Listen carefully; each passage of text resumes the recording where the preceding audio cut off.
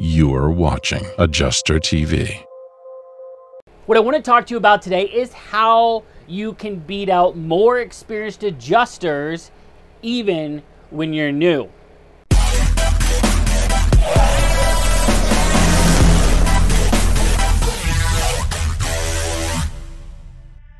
Hey IAs, and welcome to the Auto IA Show by IA Path.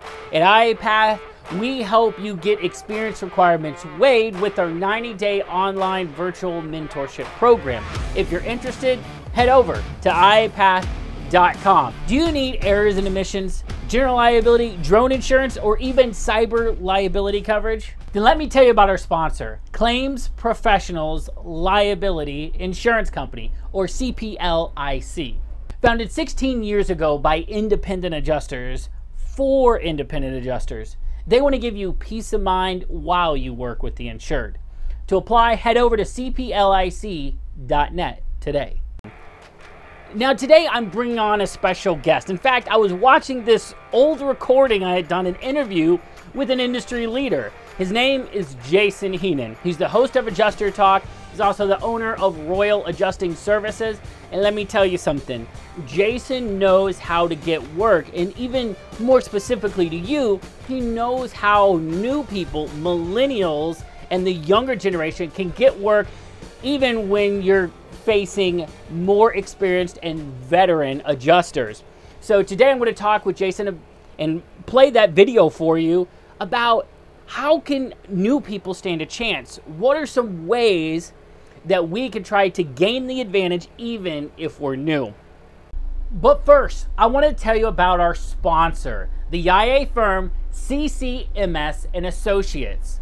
CCMS Associates dedicates their management team to training and developing a talented adjusting team. As a full-service insurance adjusting company, CCMS specializes in every part of the claim service cycle. Day-to-day property, casualty, complex, residential, and commercial losses, strategic process, and measured results. CCMS Associates. They're currently looking for adjusters who are interested in working TWIA, aka Texas Windstorm Insurance Association events. For more information or to join their roster, send them an email at careers@cm.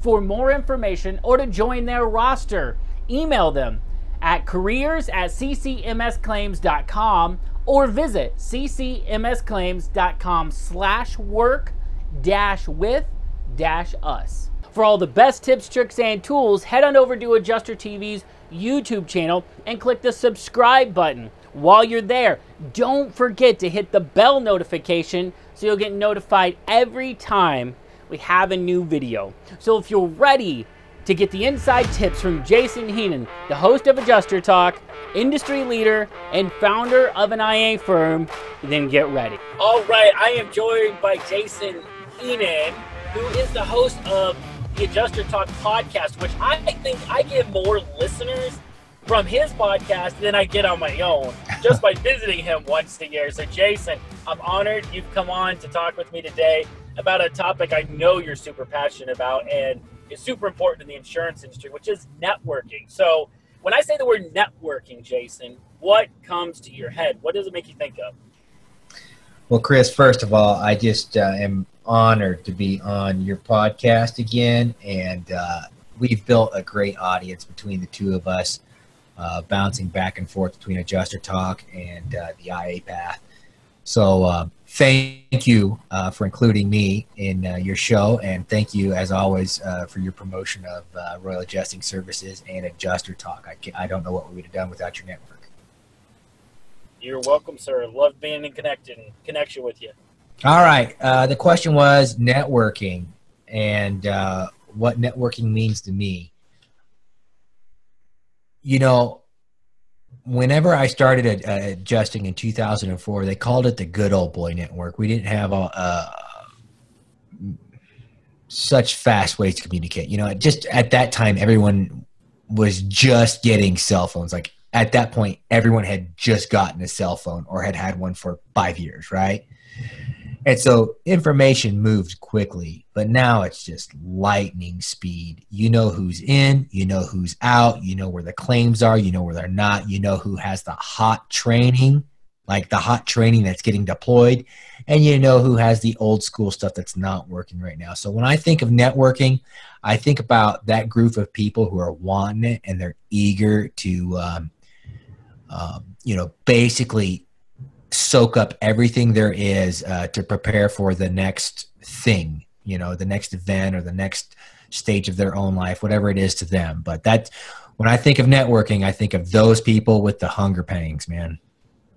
Awesome. So if I pushed you, and I'm going to push you as I have every person I've done this networking interview with, for definition, if someone says, yeah, I hear you guys talking about networking, well, what does that mean, Jason? What is the definition of networking to you?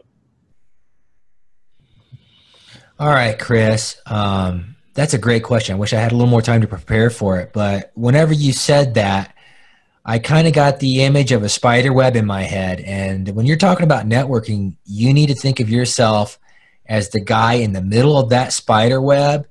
And each little tangent or string coming off of that middle needs to be your feelers out there, you know, for whenever that next thing that you want lands in your web, that you're available to listen to it. You have the pulse of the independent adjusting market right there at the end of your fingertips, and you're able to get that information right away. So that way you don't miss the opportunity. That's what networking is about, is creating opportunity and recognizing opportunity. And then, of course, if you have a good network, you're able to then capture it. Awesome. Love it. So you kind of touched on this question already, but we always say and hear in the industry, especially the insurance industry, that it's all about who you know. Is that really a true statement anymore?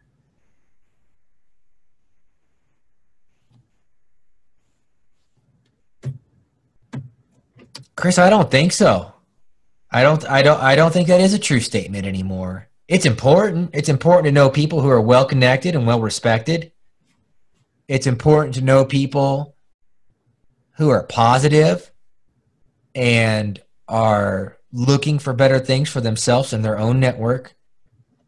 But I think a guy with ambition and in control of you know, his future, I think that you can almost wedge yourself into an opportunity if you're on the tip of someone's tongue or if you've done your homework. Beautiful. Love that answer. So what do you see? You know, you work a lot with millennials in Royal Adjusting. Absolutely. They're the best generation, brother. Absolutely. So what are the mistakes, though, that you see new IAs particularly making when it comes to networking? Oh, man, don't get me started. This is all right, let's talk. Quitting.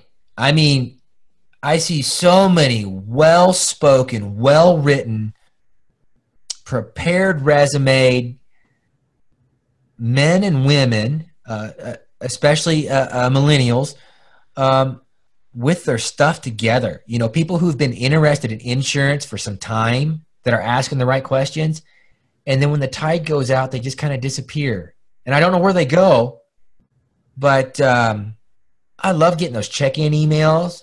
There's a guy named Nick Washington. He just sent me a message the other day. High on life, dude. He just finished getting his adjuster's license in whatever state, and he wanted to know what the next step was. He said, "What, you know, I got my license. What's the next step?" Those are the people I like to hear from. That's where I get my motivation. So for you guys out there that have been working on this project for a year or 2 years, that's nothing.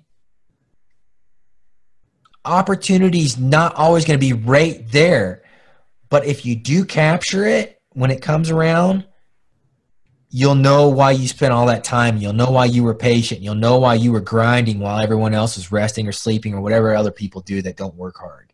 So don't quit. That's the answer to the question is just the guys that disappear and they have all the tools, but they just don't have the patience to wait for the opportunity or know what opportunity looks like. Fantastic. Now, Jason, how has networking in your personal career, how has networking helped and affected your career up to this point? Chris, I wouldn't have made it without my network. I mean, it's just as simple as that. Being a nice person, of course, I have my mom to thank for that.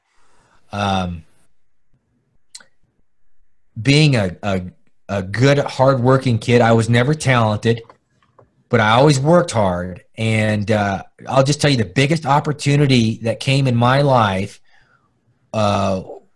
was whenever I was trying to make the bridge from being an IA to an IA firm owner. And I had been hustling, and this is how long it took, guys. It took me 3 years to get me my first major client. 3 years of dead air and trying to figure out where that client was going to come from before I got it. And it came in the form of a T-ball coach I had not seen in 15 years. And by luck, he just happened to be a claims adjuster for a very respectable insurance company, and I'll be darned if he didn't give me a break. So that was the biggest break in my career. And just from being a hard work, like B-team T-ball guy, that guy knew I would hustle for him. And 11 years after I started the company, I don't know what I'd have done without it. The second and third and fourth opportunities wouldn't have occurred. And there's plenty of other stories about when I got my break to become an independent adjuster from a staff adjuster, when I moved from the desk at Allied Insurance to a field adjuster for Pilot back in 2005. The network is critical. And going back to my analogy with the spider web, I regularly checked in when I felt unhappy. I regularly checked in with the people who I would switch places with. And that is what, ultimately led to, where we are right now. Whether you say I'm successful or not, that's up to you. But I, feel pretty good about what my network and hard work has done for me. Love it. Love it. So networking's helped your career. It's propelled it. Now, to kind of wrap this conversation, this topic up, there's hundreds, if not thousands of people that you wish you could grab right now and say, listen, this is what you need to be doing while you're networking right now. Before they get the shot and they give up, what do they need to be doing right now? What is that piece of advice you'd give them about networking? When you say right now, tell me, are we talking about specifically like on January 11th? Well, right now in their career. So this season of where they're getting their adjuster license, they're getting ready, they're getting started. Here's the advice, okay? And this can go for anybody, and it should go for everybody.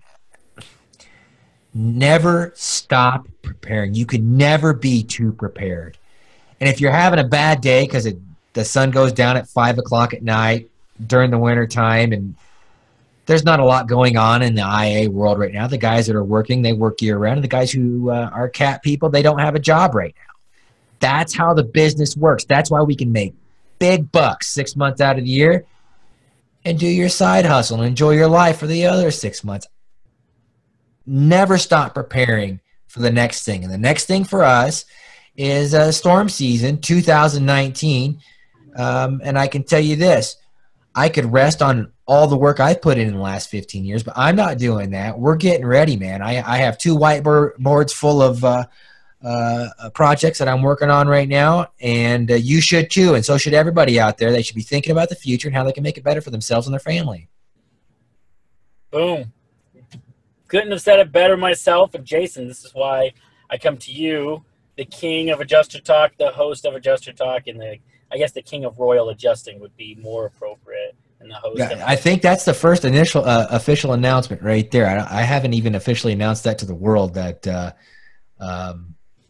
Royal Adjusting Services is no longer a partnership. Oh, there you go. Well, you heard it here first. And so, Jason, appreciate you, everything you're doing for the industry, everything you're doing for the IAs, and for taking the time, because I know we're both busy. You'll have to carve out time to help IAs one more way to say, hey, here's some tips on networking. Really appreciate it, man.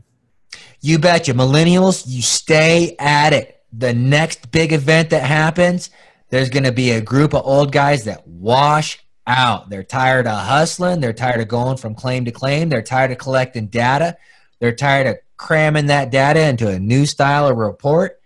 They are going to quit, and that is going to be your opportunity. You make sure you're preparing for it right now, and you're doing a good job if you're listening to podcasts and getting all the information you can to make your future better. Jason, thank you so much, man. Catch you next time, Chris. If you're interested in becoming an independent adjuster or an auto damage appraiser as a part of a diversified independent adjusting portfolio, head over to ipath.com and click the How to Find Work button. We'll send you a free video course that walks you through how to break into an industry that is typically the good old boys network. Until next week, keep walking your path and claiming your life.